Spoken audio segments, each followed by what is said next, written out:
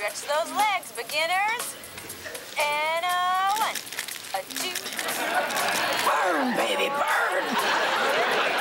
I don't need dishwashers. I need 100% world-class beefcake. I got a convention of women coming in for the long weekend, and my surfing dudes of Australia are all sick. I just wanted to say we caught some of the game today, and we're very impressed.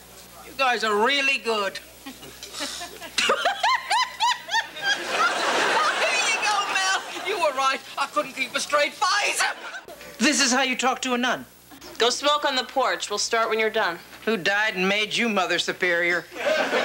I've left the sisterhood, and I owe it all to you.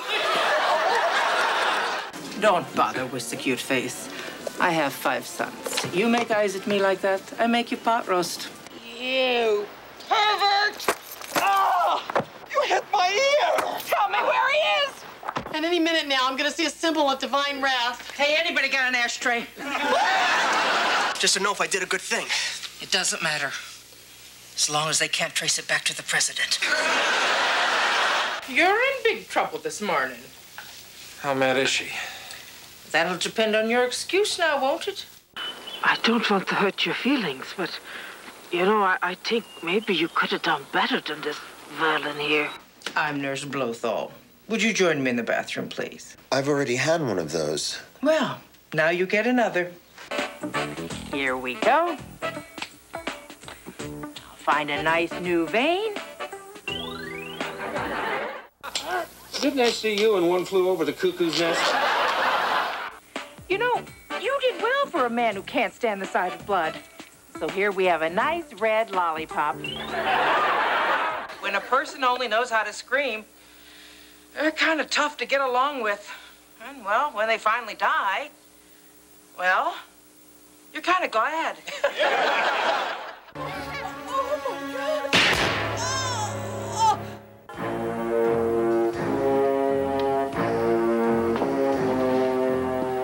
Michelle, geothermal energy is my friend. A+.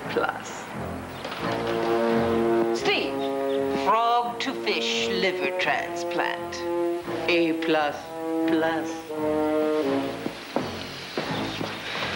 Murph,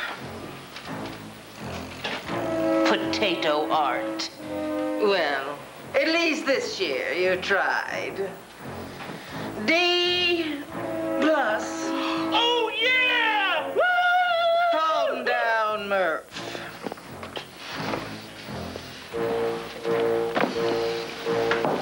And finally, last and certainly least, Junior Healy.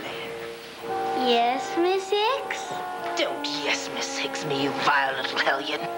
In all my 43 years of teaching, I have never encountered a more sinister presence in the classroom than the likes of you. Well, it ain't been no picnic for me either. Well, it seems that once again, you haven't completed your assignment. Big surprise. Class, take a good long look at this lazy slacker who's about to get an F. Busted. Do you know what F stands for? It stands for flunk. It stands for failure. It also stands for Fat Farm. What are you saying? I'm saying join the circus. You'd make a fortune. We are back in the locker room with our guest, Golden Tones Ms. Sport Body 1994, the breathtaking Jeannie D'Arienzo. You ain't so bad yourself, Jack. You know, Jeannie, it must be hard work keeping a body like that in shape. Believe it or not, Jack, I eat a lot. And yet it goes to all the right places. Oh, you're such a bad boy.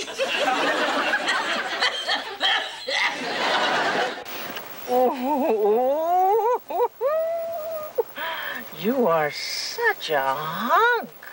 You must live in the gym. No, not really, but I can do 5 pull-ups. 6 if I get a boost. I'll give you a boost, Sammy.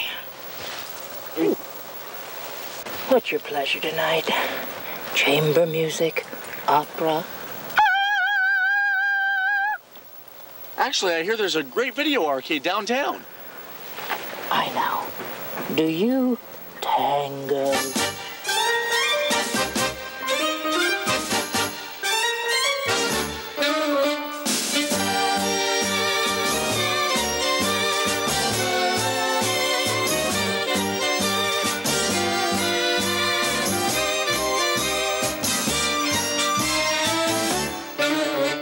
Must say, this is a very impressive resume. You've worked for 7 medical groups, 3 hospitals. And 4 wars.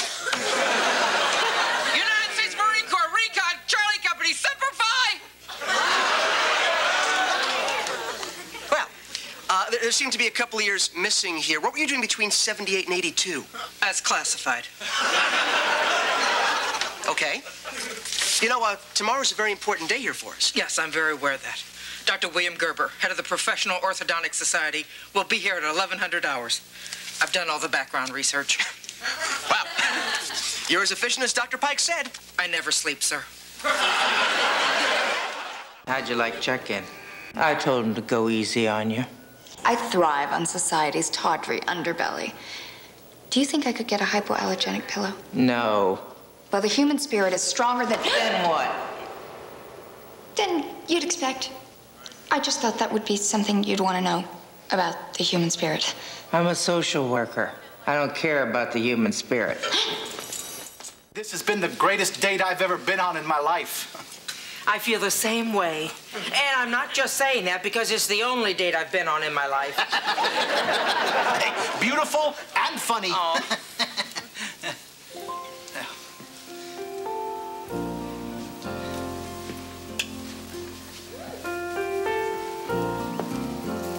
Good night.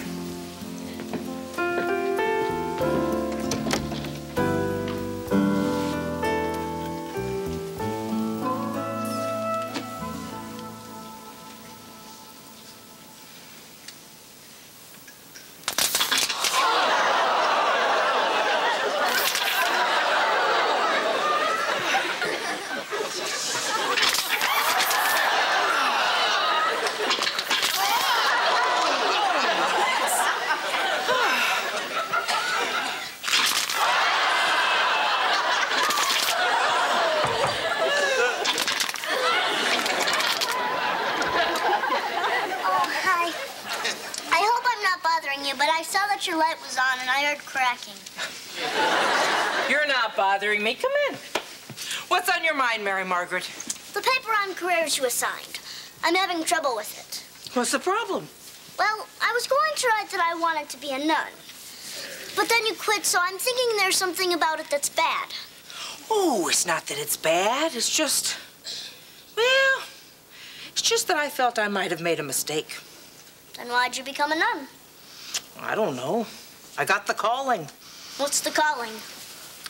Well, it's different for different people. For me, it was how I felt when I was away from church.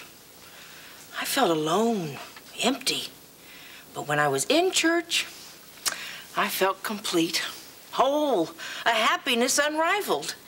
And then after I became a sister, the whole world never looked more beautiful.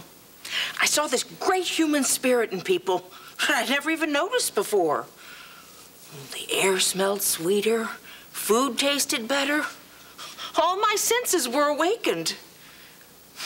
I guess I fell in love with life, and God gave me that. Huh. Sounds nice. Nothing better. Thanks. You helped me a lot. Back at you.